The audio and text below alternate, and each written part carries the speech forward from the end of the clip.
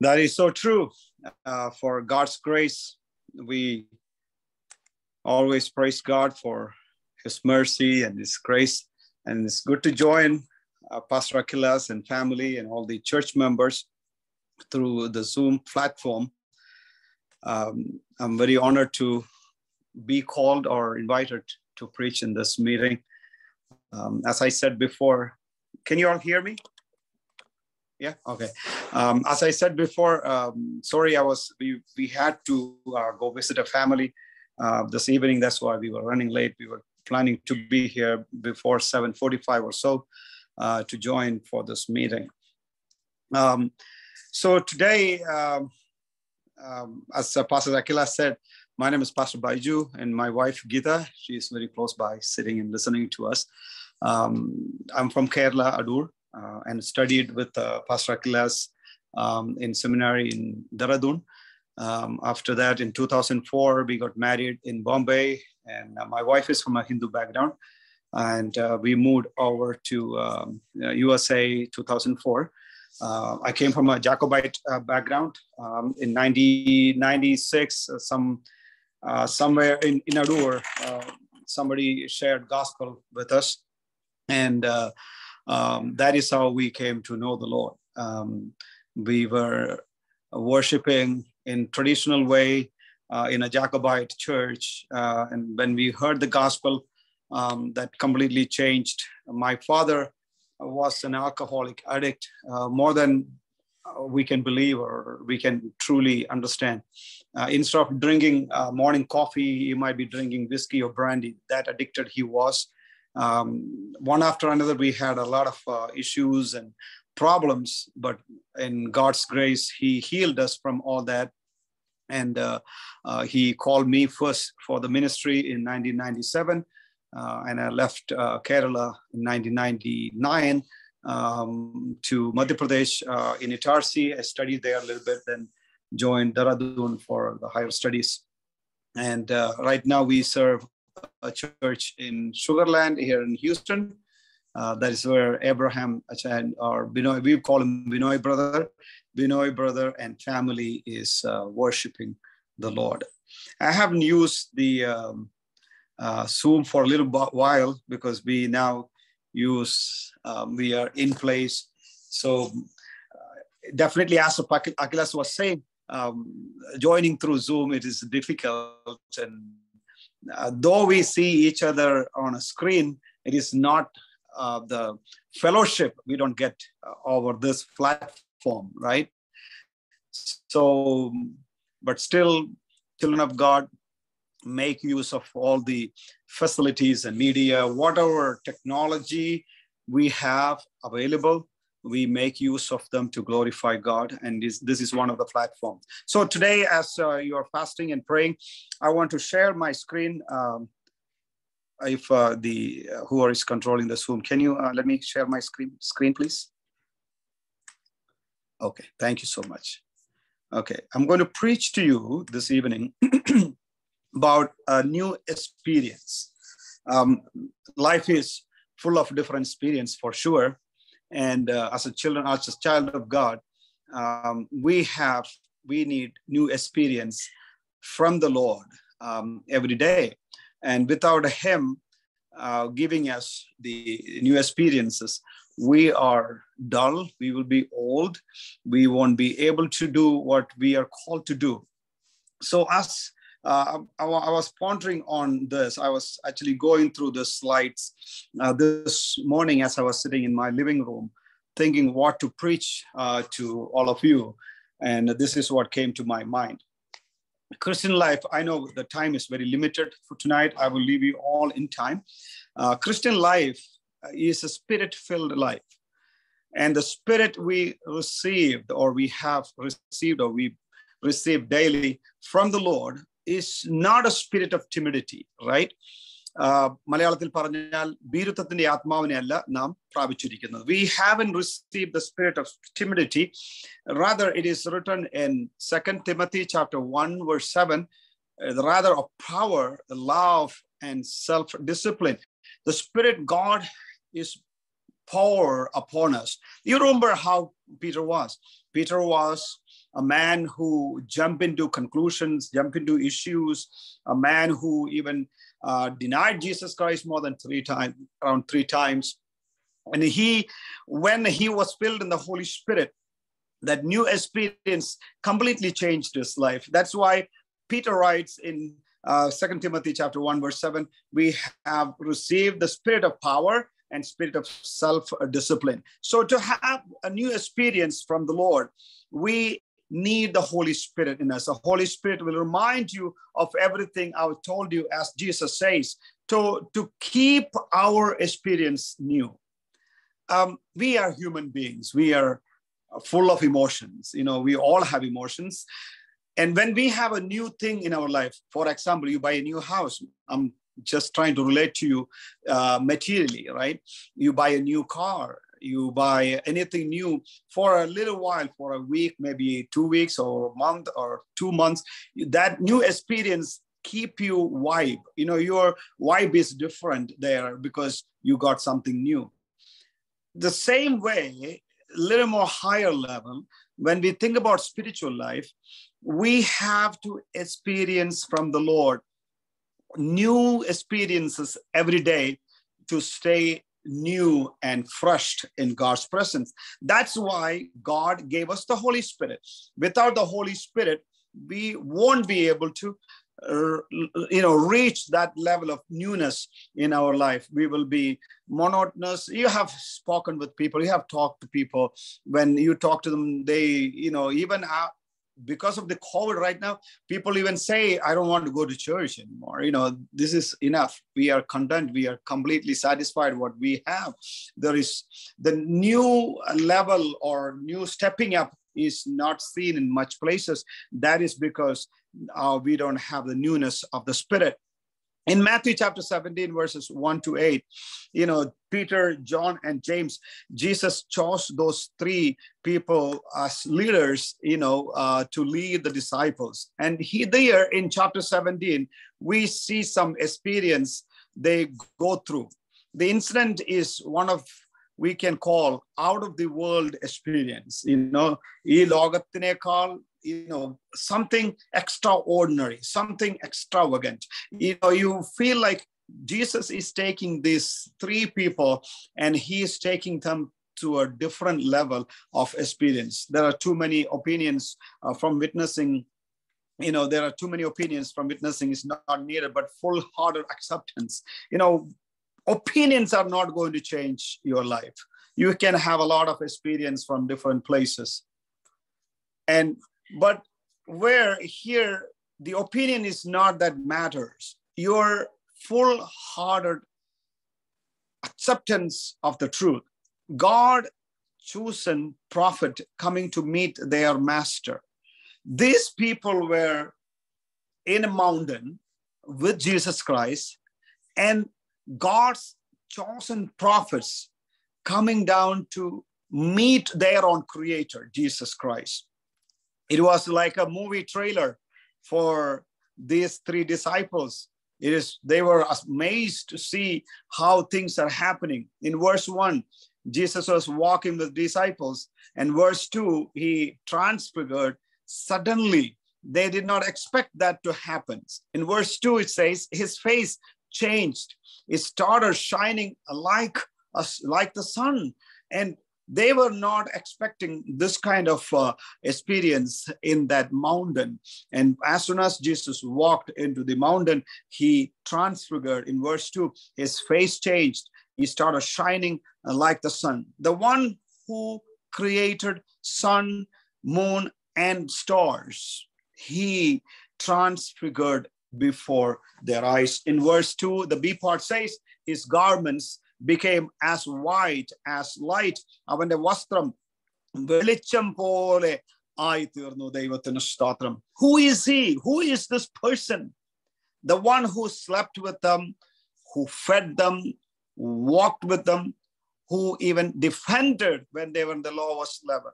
A person who for ordinary people, Jesus Christ is just mere man. He's a son of a carpenter. He now has company of a handful of fishermen.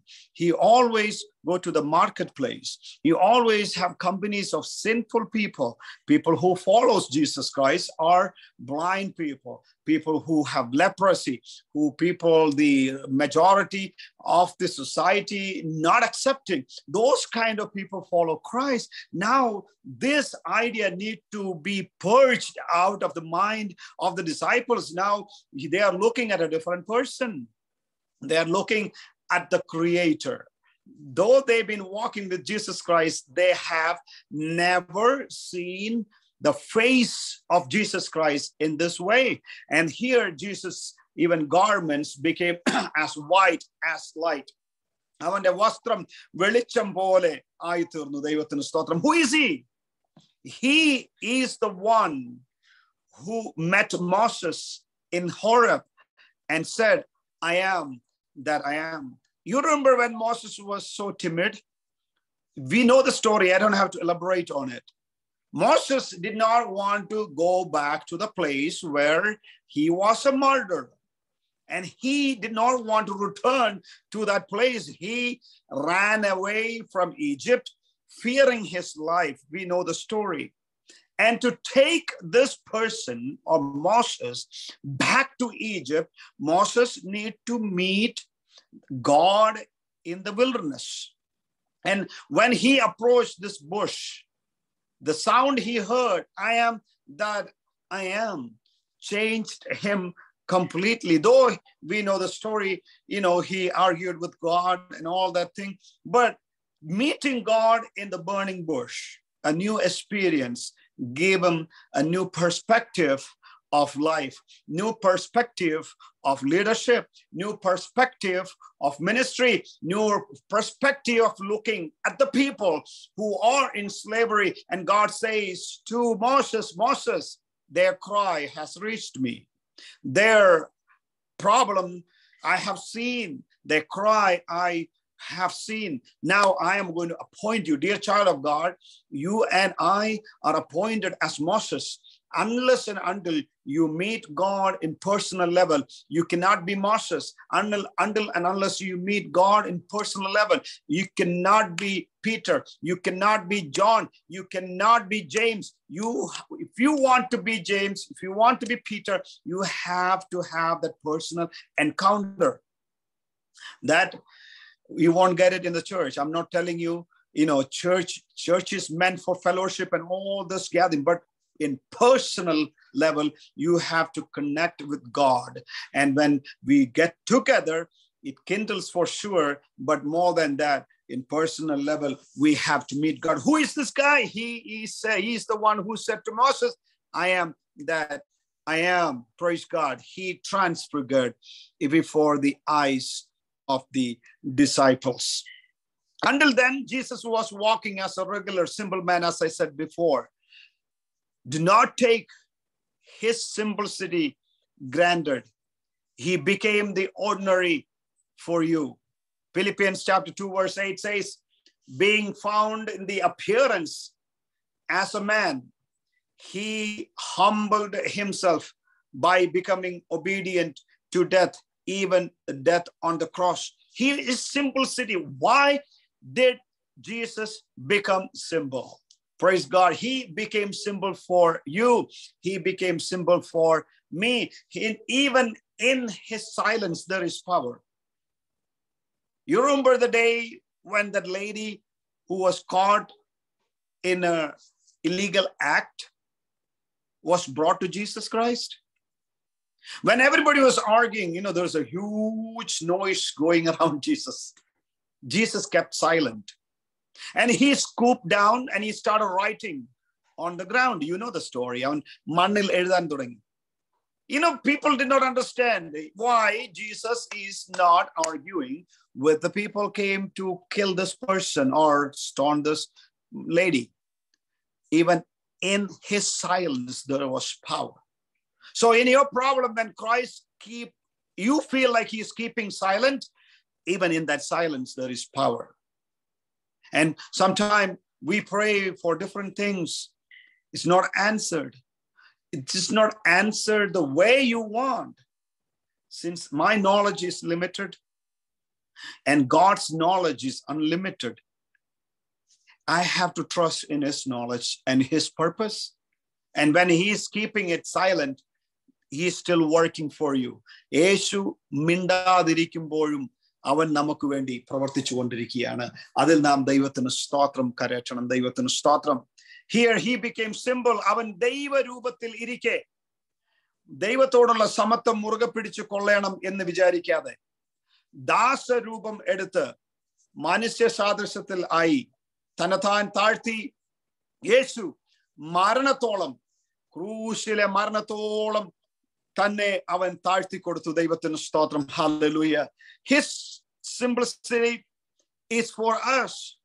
Or God became an ordinary man for us to have this experience in our life, the life full of, God's experiences. Hallelujah. He became what he became because of you. And tonight, more than I preach to you, I'm preaching to myself. He became what he became just for me, because of my sin, because of my problem, because he wants me to be in heaven with him. He became what he became. God, who left all glory above, came down to this lowest stage, this earth, and he became one among us. Hallelujah. He got humiliated for you. Some of you know, my brother recently was in jail. And they were in jail for a month and a day, 32 days in jail. I might think that is so humiliating. They might think that's humiliating, but how much humiliation Christ carried himself for us. യേശു എത്രത്തോളം നിന്ന് നമുക്ക് വേണ്ടി സഹിച്ചു എന്ന് ഓർക്കുമ്പോൾ നമ്മളെ സ്നേഹിപ്പാൻ നാം എന്തുമാത്രമുണ്ട്. ആരോ പാട്ടുകാരൻ പാടിയതില് എന്തു കണ്ടു ഇത്ര സ്നേഹിപ്പാൻ ഇത്ര മാനിപ്പാൻ യേശുവേ, യോഗ്യനല്ല ഇതു പ്രാപിപ്പാൻ ഇതു കൃപയാദാ യേശുവേ. What did Jesus really do to him to suffer all this? He suffered hunger for you, hunger for me. He suffered thirst for you and me so that we will have this experience in our life. Death on the cross was considered as a curse. We know it. He became a curse for you so that you don't have to live under the curse. So all those who have accepted Jesus Christ and live under the grace of God through the instruction of the Holy Spirit are no longer in curse. If anyone preach against it, they are a curse. Even now in our Christian realm, we see Pentecostal pastors and ministers trying to, Shabamarical, they're going to untie the curse on believers. If you are a true believer, you are no more a curse. You don't have curse because Christ became he took the curse. If anybody approached you in that manner, you need to rebuke that person. You are not a curse. നമ്മളൊക്കെ യാക്കോബിലേക്കായിരുന്നു പാടുന്നൊരു പാട്ടുണ്ടായിരുന്നല്ലോ, നിങ്ങളെ ഞങ്ങൾ അറിയിച്ചതൊഴി ചിന്നൊരുവൻ വന്നറിയിച്ചാൽ മാനവനെങ്കിലും ആദൂതൻ താൻ ഏൽക്കും സഭയൻ ശാപം പലവിധ ഉപദേശങ്ങളകോ പാരിൽ മുളച്ചു പരക്കുന്നു ദൈവത്തിന് ഉപദേശംഗം തൊട്ട് അവസാനിപ്പിപ്പോൻ ധന്യൻ. ഞങ്ങൾ പാടിപ്പോവാം ദൈവത്തിന് സ്തോത്രം. You are not a curse. Why are you not under curse? Because Christ became a curse for you. Christ became a curse. ഇന്ന് രാത്രിയിൽ എനിക്ക് ആത്മാവിൽ ആരാധിക്കണമെന്ന് ആഗ്രഹമുണ്ട്. ആമേൻ. ദൈവത്തിന് സ്തോത്രം. എന്റെ ശാപവും എന്റെ പാപവും എന്റെ രോഗവും എന്റെ സകലവും ചുമന്ന യേശു, he became symbol for me because he loved you and me. Galatians chapter 3 verse 13 says, Christ redeemed us from the curse of the law. അവൻ യേശു കർത്താവ് നമ്മെ ശാപത്തിൽ നിന്ന് വിലക്കി വാങ്ങി. അപ്പോൾ you are purchased from curse. Not only from sin, your curse is removed. This is your new experience. Praise the Lord. No more curse, no more bondage for those who are in Christ. Romans chapter 8 verse 1 says, therefore, there is now no condemnation for those who are in Jesus Christ. So as a believer, as a pastor, as a minister, as a believer, what we need to check every day, am I in Christ? Do I live in this new experience daily? You can be a rotten believer if you want to, but Christ does not want you to be a rotten believer. He wants you to have the new experience every day. Romans chapter 8, verse 1, I just want to read one more time. Therefore, there is no now condemnation for those who are in Christ Jesus. അതുകൊണ്ട് ഇപ്പോൾ ക്രിസ്തുയേശുവിൽ ഉള്ളവർക്ക് ഒരു ശിക്ഷാവിധിയും ഇല്ല. ദൈവത്തിന് സ്തോത്രം. In Christ, our experience, it is a life-changing experience. In Christ's experience, it is a life-changing experience. Hallelujah. And therefore, we need to trust in God for our new life and to walk in the newness of life. Disciples saw the prophets whom they have only heard of. With Christ, it is not just hearing, but it is experiencing.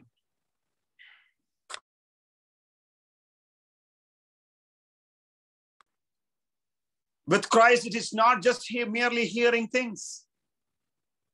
നമ്മൾ വിശ്വാസത്താൽ പ്രാപിച്ചെടുക്കുന്ന ഒരു അനുഭവമുണ്ട്. Here they are experiencing that. Can you just imagine? These disciples were able to see the prophets of God. Not only the prophets of God, they were able to see God himself standing in that mountain. This is Christian life. Dear child of God, you don't just follow some traditions. You don't follow any pastor. You don't follow a church. You don't follow any man-made stories. You don't follow any of this. In case if you are going to church for any of that, you are mistaken. You are mistaken. You are following something wrong. You, as a child of God, truly speaking, you are following Christ who became a man for us. With Christ, is more than hearing. Moses, a man who was used by God powerfully, miracles that he performed are hard to believe. Disciples are seeing that man of God right in front of their eyes. Can you believe what? Okay, that is another topic to preach. The miracles Moses performed, it is hard to believe it. Those are the miracles he performed. By God's grace, they are seeing that person, that prophet in front of their eyes. Elijah, a prophet who raised voice against kings. He was a man without any fear, truly speaking. Yes, there was a time he was timid and fearful, all that I understand, but look how he ministered for the kingdom of God. He was able to stand before the presence of kings and challenge them. He said, dude, get out, run for your life. The rain is coming. That is my translation. And I am going back to pray. Ahab has to rush home because there was a great rain was coming. This is God's experience. That man is standing there. What God, Elijah did whatever God asked him to do. I'm going to conclude here soon.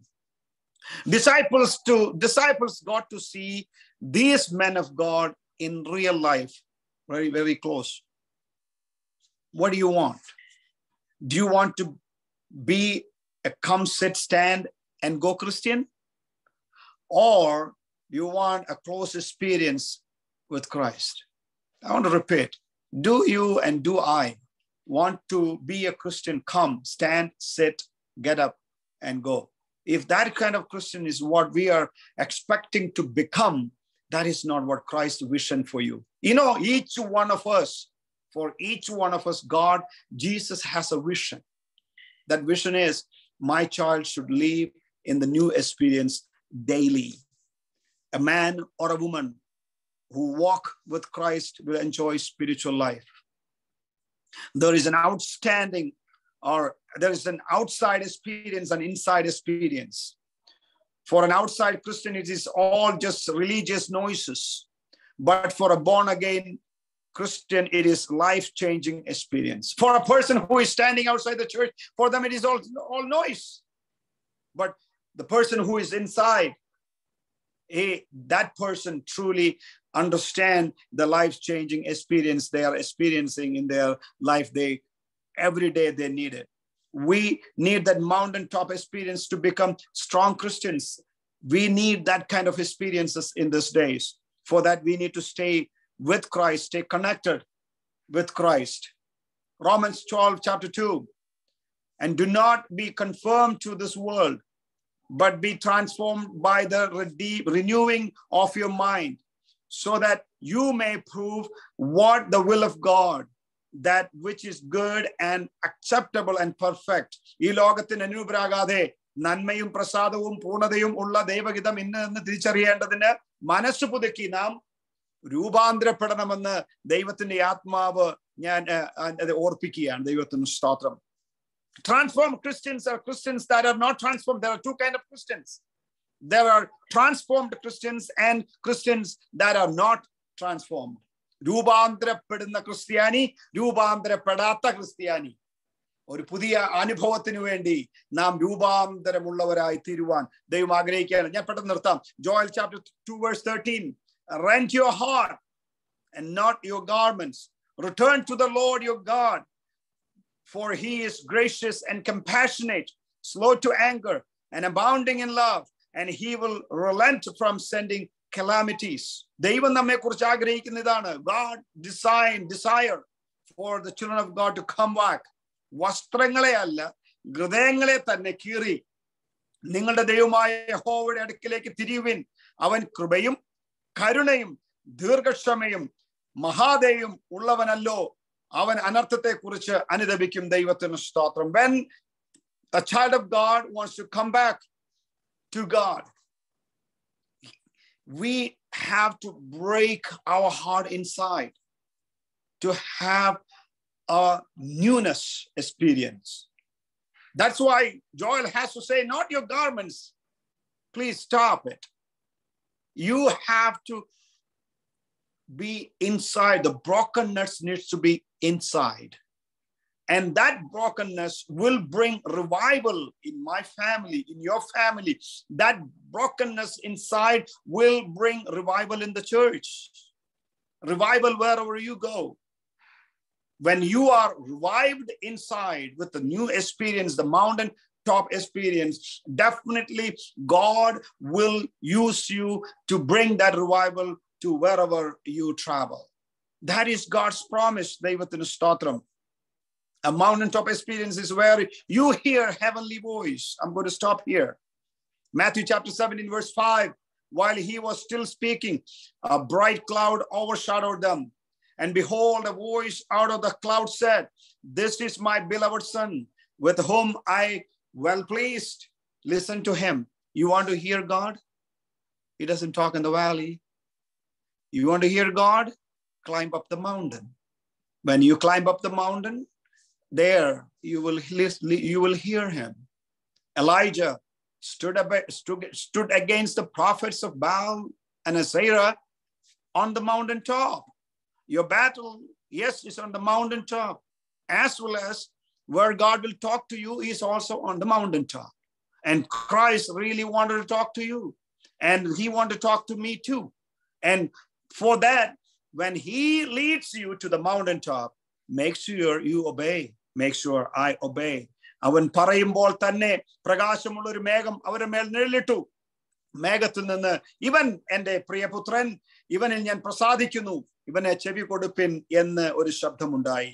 Praise God. You want to hear God? Start climbing up. You climb down, you will listen to the devil. You climb up, you will listen to God. You and I receive reassurance of faith on the mountaintop. Clear view, a bird's eye view is only provided when we climb up.